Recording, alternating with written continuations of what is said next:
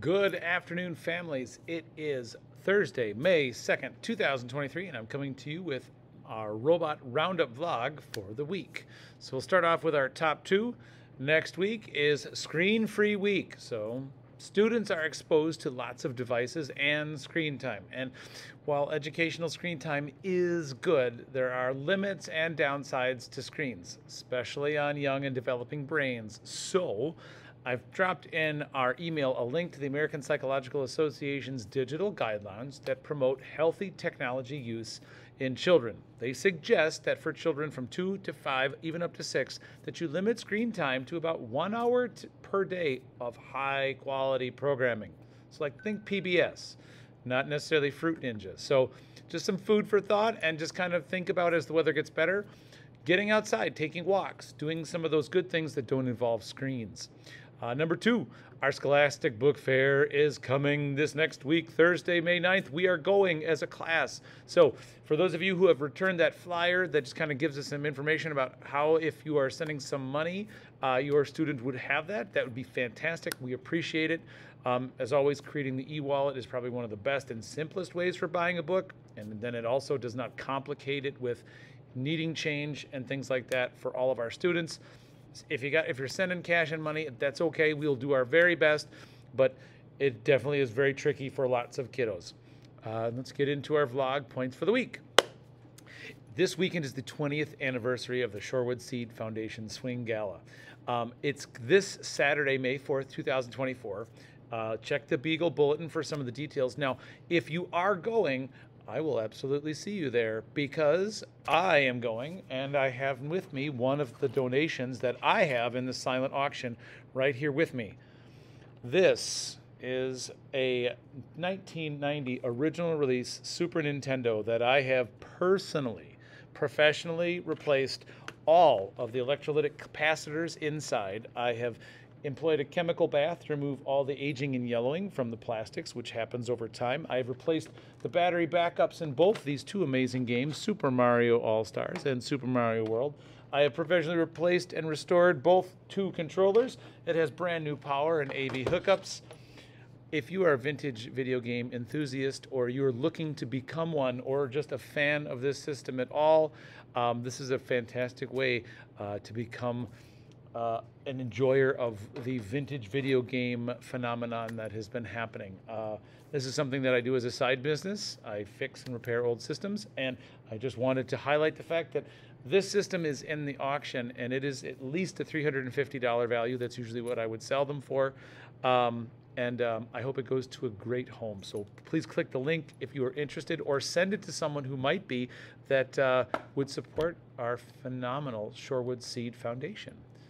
In phonics this week and reading, we've started reading group centers again, and this week, working through our 4 centers on Thursdays and Fridays, we've changed our high frequency words and have been working through 12 different long vowel silent ebooks, as well as some vowel teen books. That's where there's 2 vowels right next to each other, as well as some digraphs, things like TH, WH, CH, SH, words and things that we have been encountering as we've been working through our book boxes.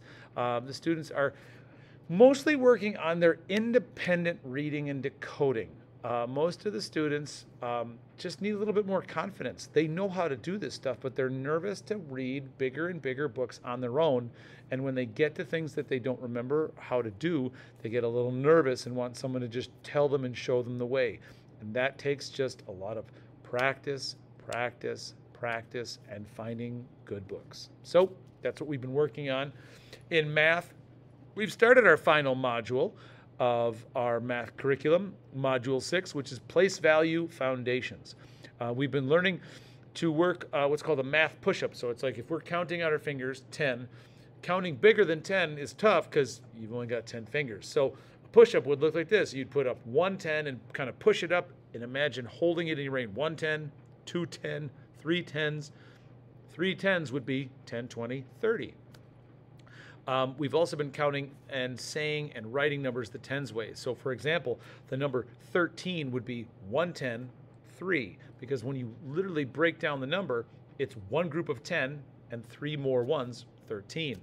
The subitizing our math this way is how we teach bigger and bigger numbers, but still maintain the ability to like manipulate those numbers and add and subtract by not getting stuck on how large the pieces and parts are, because as long as you can manipulate and grapple numbers within 10, a larger number shouldn't be any different.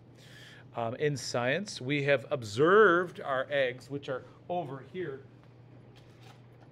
And I got to tell you, we had some interesting kind of grossiness. So our cola egg, well, it got a cavity hole. Ugh.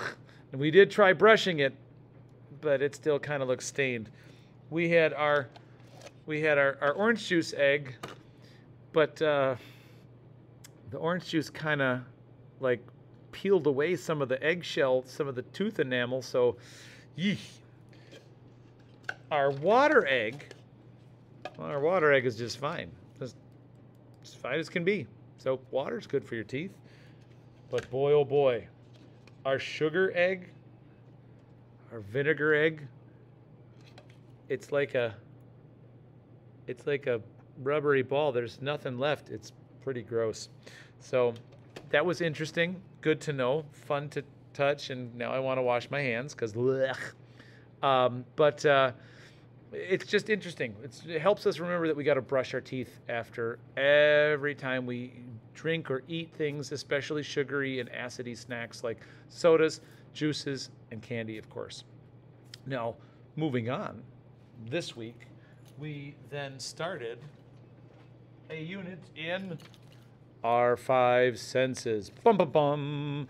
And we started this week, and the next 5 weeks, we're going to be exploring all about our five senses. So sight, hearing, touch, smell, taste.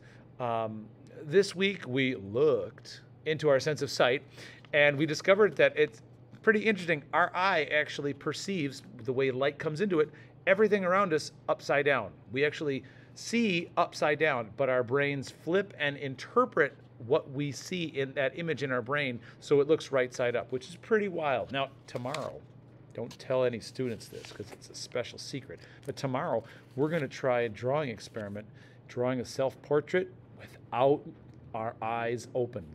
Completely closed, try to draw our face. So we'll see how good those go. And just in case you're wondering, before I let you go, there's something else that's been in the classroom. This is my 3D printer. Right now it is printing some stuff in 3D.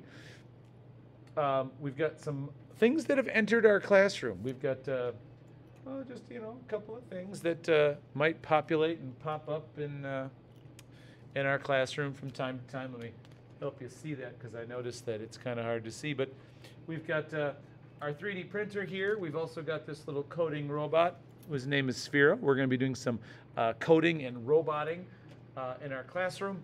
And science is cool. This is the time to do it.